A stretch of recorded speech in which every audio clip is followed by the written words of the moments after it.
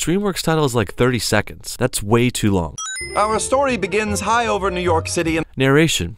My name is Mr. Peabody. Breaking the fourth wall this early in the movie? They're not even trying. I never was. Nerd alert. I don't want this one, Mommy. He's sarcastic. Ooh, sick burn. I received my degree at Harvard. Valedictorian, of course. Dog pun. Resolved geopolitical conflicts around the globe. If only world peace was that simple.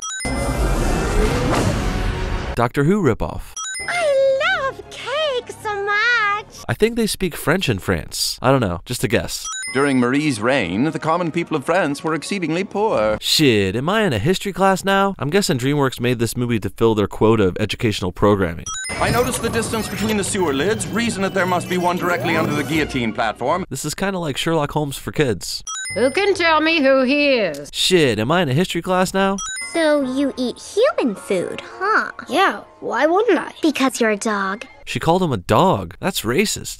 I am Miss Grunion from the Bureau of Child Safety and Protection. Jesus, some of these human animations are really creepy. If a boy can adopt a dog, I see no reason why a dog cannot adopt a boy. That's the dumbest logic I've ever heard. You really can't think of one reason a dog can't adopt a boy? They're not human. Thanks for going to the trouble of explaining how and when Mr. Peabody adopted Sherman. While I appreciate the attention to detail, I don't think an explanation is really necessary when your movie has a fucking talking dog. Explain the talking dog if you want to explain shit.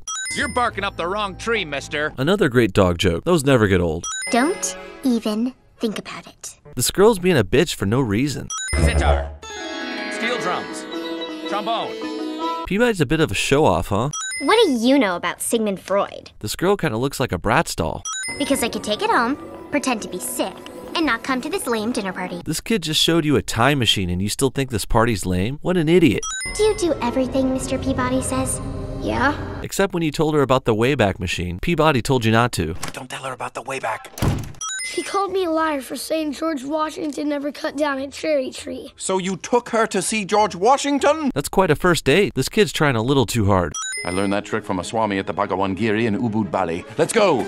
Are those even words? What's the matter, my sweet little desert blossom? I think these Egyptians might really speak Egyptian. King Tut is your boyfriend? I guess she's into black dudes. Do the puzzle exactly as I did. Yeah, come on, Sherman. Don't you remember when they did this on Indiana Jones? Peabody, I would love to help you. I think Italians probably speak fuck it. I'm sure flying that piece of crap isn't that easy. She's got a ton of eyeliner on for a little kid. Oh dear, a black hole! Black hole, son, won't you come? Why didn't you tell me Miss Brunny was trying to take me away from you? Why don't you guys try surviving this black hole before you worry about what Peabody's telling you? We're on the brink of one of history's most ferocious conflicts. This is the second war these guys have happened to be at the beginning of. Convenient. Don't even get me started about Oedipus. Let's just say that you do not want to be at his house over the holidays. It's awkward. Incest joke. For all the kiddies who happen to read ancient Greek tragedies. Help me!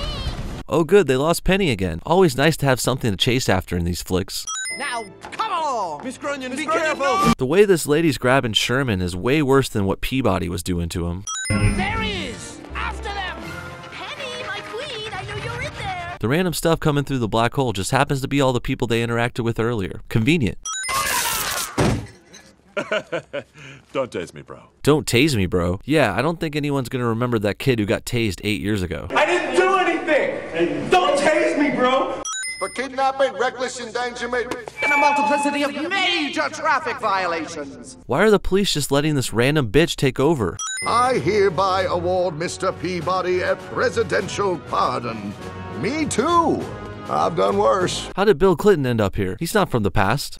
For every action, there is an equal and opposite reaction. I like how Isaac Newton just carries an apple around because reasons.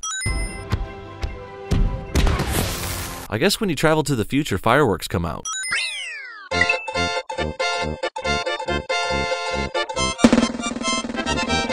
She will be bound to him in eternity through the sacred ceremonies of disembowelment and mummification, as described in the holy texts. Pro show! There's always time for living. Can we just do it again? One more time like it was.